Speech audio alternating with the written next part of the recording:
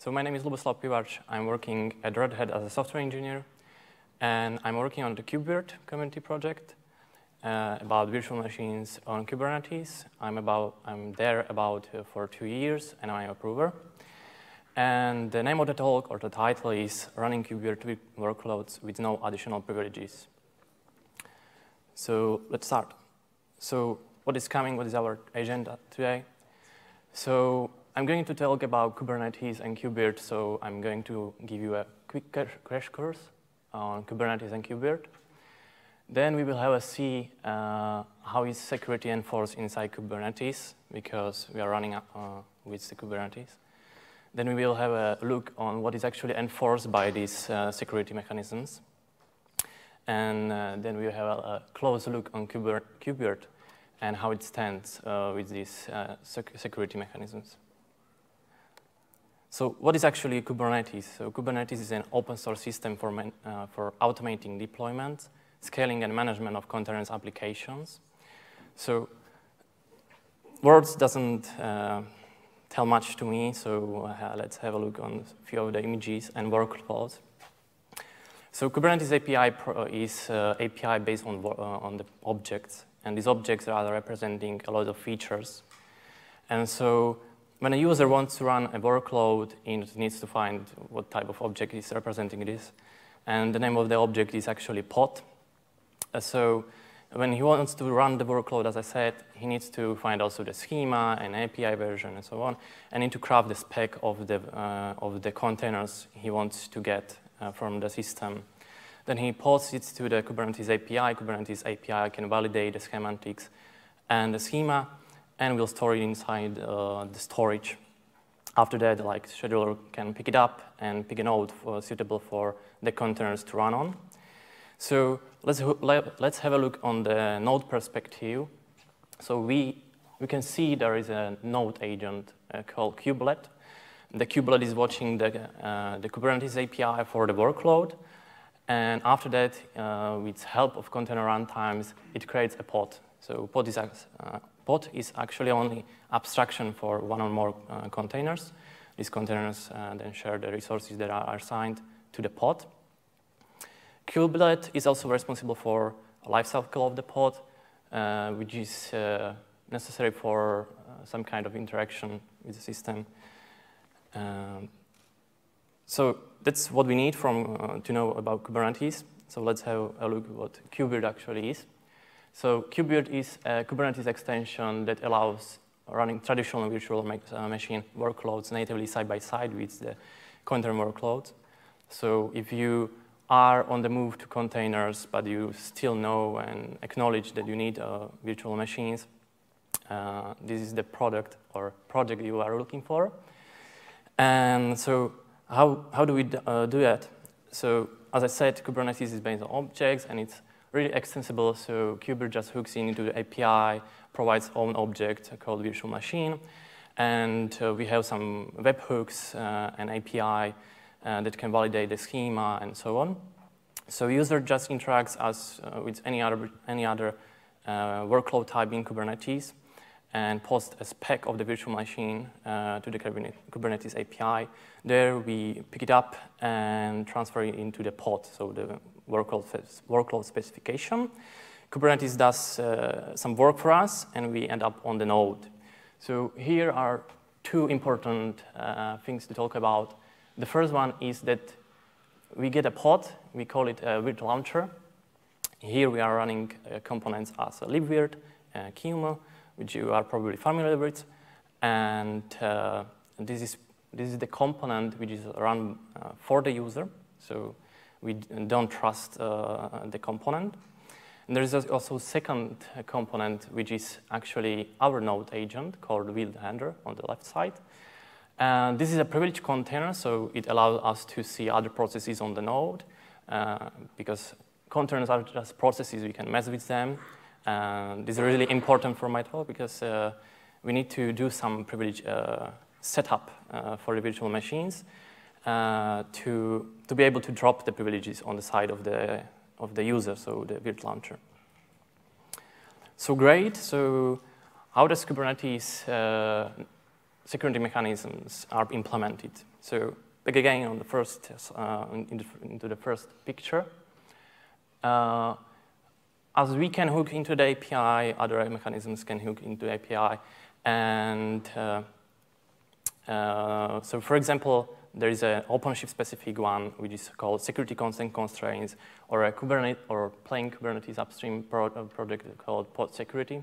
It's actually not a project, it's integrated into the project. And most of the times, this mechanism provides some kind of pod security policies, and these policies are have a like spectrum. So on one side, you have like restrictive policies, which is like hardening best practices, what you should allow to normal user. And on the other side, there is a privilege policies, which allows for non-privilege escalation. You can do basically whatever on the system. And that should not be assigned to any user. You should know him, and so on. So the problem here is that these policy or security enforcement mechanisms are often not enough flexible enough. So if you need some privileges for the KubeVirt, for the virtual machines, oftentimes you need to give a privileged access to the user. So he can then actually craft any arbitrary workload with the same privileges or even more privileges than we are using. So this is a real issue, and we need to integrate with the Kubernetes model to allow normal users to run the virtual machines. So what is actually restricted? The list is long. You don't need to run through it.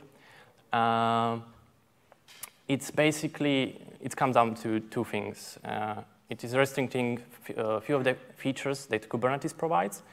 And the other thing is just plain security stuff, which you would use with processes on the node as usual. So we are going to focus on three categories here, or three features. Those are capabilities, SELinux, and running as a root. So what was the first step for us? The first step for us was actually to have unprivileged networking, because we used a lot of capabilities for the networking. We had to cut down on these capabilities. So some background is that Kubernetes has some default network. When the workload is submitted, it gets some IP address. The container gets interface.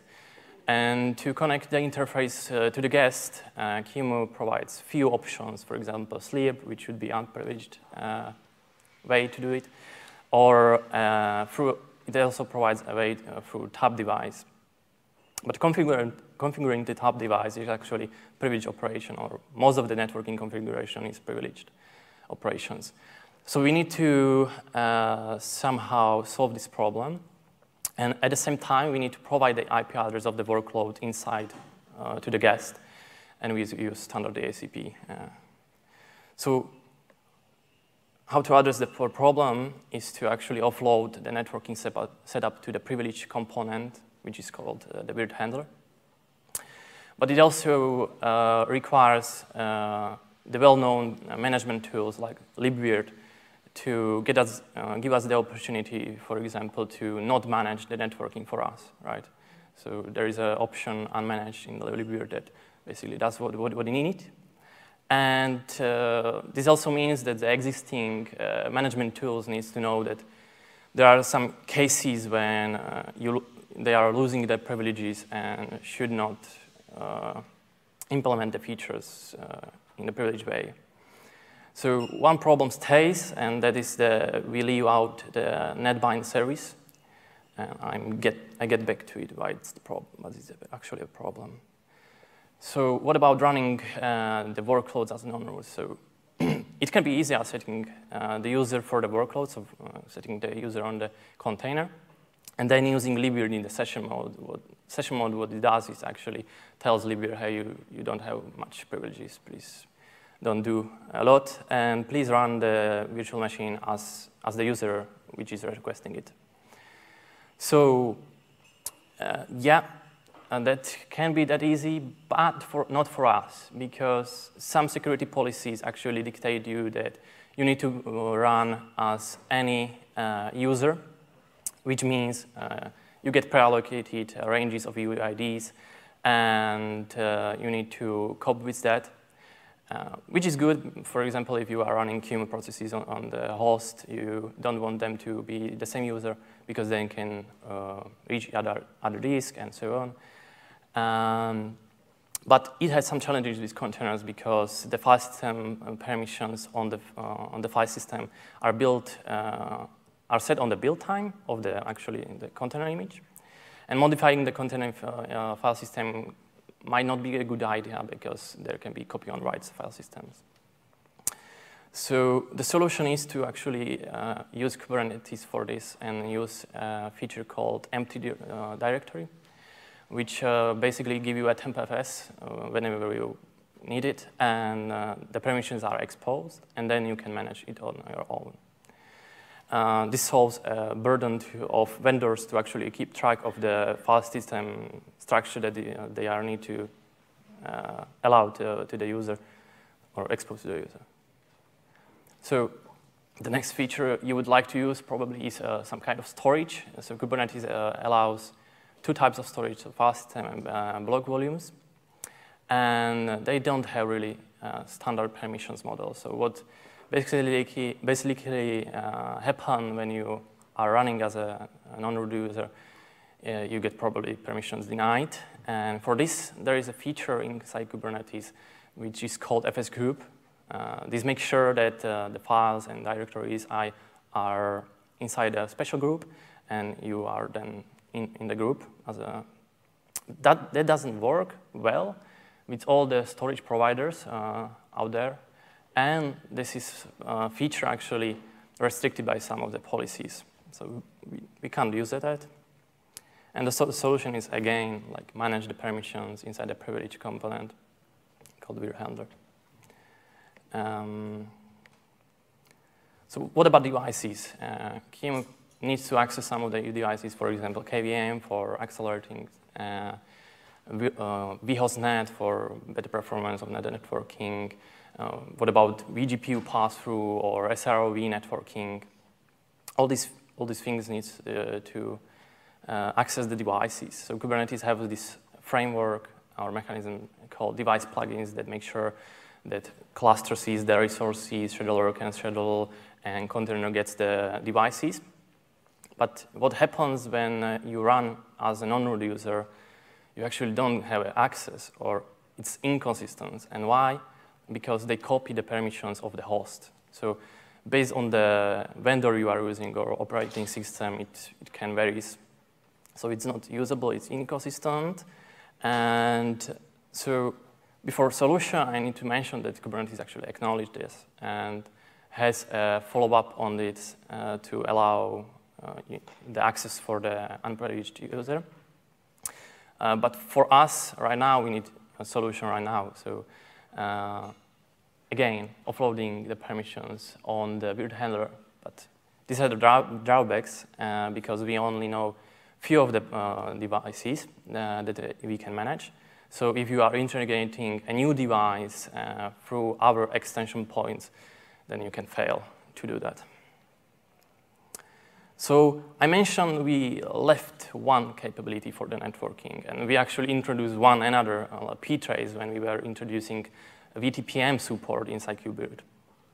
And what is the problem with capabilities and non-root containers is that the calculation of the capabilities of the new process that is executing, so the container, is different when you are running as a root and as a non-root. So you probably seen this main page, and the trick is that you need to use file capabilities, or the first trick is to use the file capabilities to actually on the executed binary to get those to make sure that the process gets the capabilities, right? The second trick, or the second way to do it, is to use embed capabilities. And it is the better way, and I will tell you why. but this is not integrated inside Kubernetes. So again, we need the upstream support for that. So why ambient capabilities are better? They don't require any changes to the images, so you can run out of the box. And some security policies dictate you to run with the don't allow any privilege escalation flag in Kubernetes, which is actually no new privs bit for the process, which means the capabilities are going to, or the file capabilities are going to be ignored, and so you don't get them, so you end up being denied access to operations you want to do. Drawbacks of file capabilities is that you need to set the file capabilities and require them like always for the workload. Because if you would not require the capabilities for the workload, then the creation of the process will fail because it is not allowed to have the capability that is set on the binary. So this allows opt-in approach. For example, if you don't need VTPM, we would probably drop the ptrace, but we cannot. So last thing I'm trying to target is the SELinux. So keep it enabled. And what's the problem there? So some of the rules were not recognized suitable for normal container T type, which means normal container workloads should not have the rules. But the situation is getting better and better. And we have just 2 pain points there, and that is VirtuFSD, which requires a lot of rules. And one more thing is a huge table file system, which so the policy allows you to create a file but not a directory, and Libvirt is like creating the structure inside of a huge table file system, and it gets tricky with the SELinux example. So that's not good, but probably this rule can be upstream. So what's left? So arbitrary user needs to be used for the workload to play with some of the policies. This can get tricky because the user namespaces are going to be a thing in Kubernetes. So we need to somehow think about that. Also, we are trying to remove the custom policy and only set it when we need. Upstream all the rules we require, or use alternative APIs for things we need. For example, for the huge table support, you can use the approach of the file system, but also you can use MFD API, which is not privileged. And yeah, we are waiting for the ambient capabilities in upstream. And one more thing we can do is to probably switch to restricted first approach and think about what kind of privileges we need for some of the operations we are doing as a management tools or as emulation programs. That's all. Thank you. And you can get in touch with us with Twitter handle and at the Slack. Any questions?